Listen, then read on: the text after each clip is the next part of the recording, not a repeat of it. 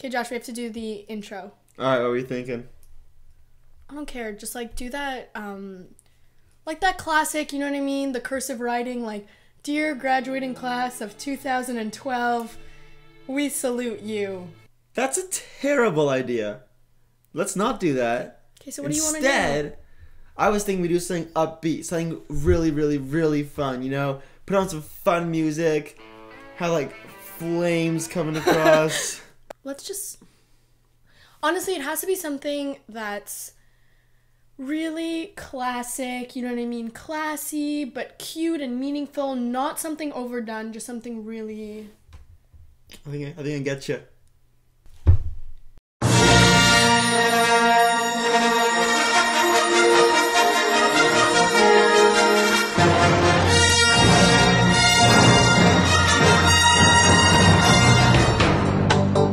So Jesse, what do you think of Sherelle?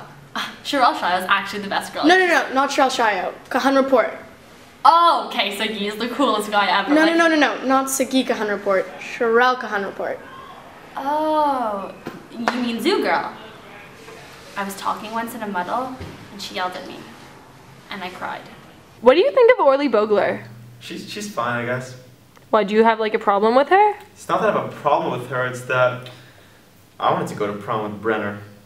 How was it having Farber as head of the Shabbotanim? Wait, isn't Dylan head of Shabbatons? So Dan, what influenced you to become so religious? Well, Brenner said he'd only be friends with me if I came to Minion. Being friends with Ellie is, you know, kind of hard because of his condition. I mean, it's just like, it's really hard for him living like that. I mean, this one time I asked him to go photocopy something for me in the library, and then he told me he couldn't, and I just felt so bad because I totally forgot about his Crohn's. Wait, that's what Crohn's is? Ellie, are you kidding me? I don't understand. Does Caroline not want to go to prom with Dylan? No, he just didn't ask her yet. But prom's on Monday. Girl, smile! I can understand how Corey got valedictorian. Well, like, with an ass like that, how can you not? I'm like stressing so much about math. Yeah. Oh, hey, Corey. Remember that kid from back when we were at Associated and he ended up going to juvie? I actually know who you're talking about. He tried selling me drugs in grade 8, and then for some weird reason he laminated a kippah, and turns out he's the president of our school. That's how the world works, people. Alright guys, so we're ready to film Ethan Stern's part. Who's doing it? Screw that! Stern went to Queens. So Berto, you and Jen got pretty close this year. Would you say you guys are similar? Every single Shabbaton, somebody comes up to me and is like, you and Jen are the same, Josh. The same. And I just don't get it. I don't understand it.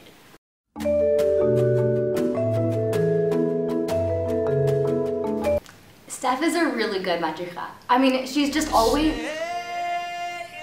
Oh, it's my alarm, what's that?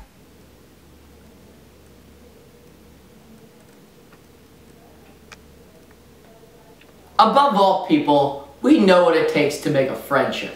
The bonds of friendship are the strongest of all. Dylan really completes our threesome. Friendship. So Val, what was it like working with Dina this year as a Madrichim? Dina Gang? I thought she was the Grossman's babysitter. Mayan, wait! All right, Josh, so just say the first adjective that comes to your mind, all right? Yeah. Elad Cohen. Sexy. That's inappropriate. Big sexy. That's still inappropriate. Gives me the ability to cream my jeans. I don't even... Try again. Shaliach? We'll accept it. On the last Shabbaton, Elad asked me for $5 for veggie chillin', and I gave him $5 for veggie chillin', and on the Shabbaton, he did not make me veggie chillin', that stole my money. When I came in as a green 9, like I really looked up to D, like he's like good looking, he's strong, he's smart. But then like we got to Fight Club, he honestly doesn't know what he's doing. Ezra, you lost. Honestly, you. Wait, Michelle Zayev hates Kumsitz? But why? Does she hate puppies too? The grade 12s are the best. They are so considerate of each other's feelings, and they're so good to one another. They are so inspiring. Whenever I'm around them, I'm in awe of how incredible they are. The grade 12s are the best. Dear grade 12s. Dear grade 12s. Dear grade 12s. You taught us how to lead Kabbalah Shabbat. You taught us how to lead by example.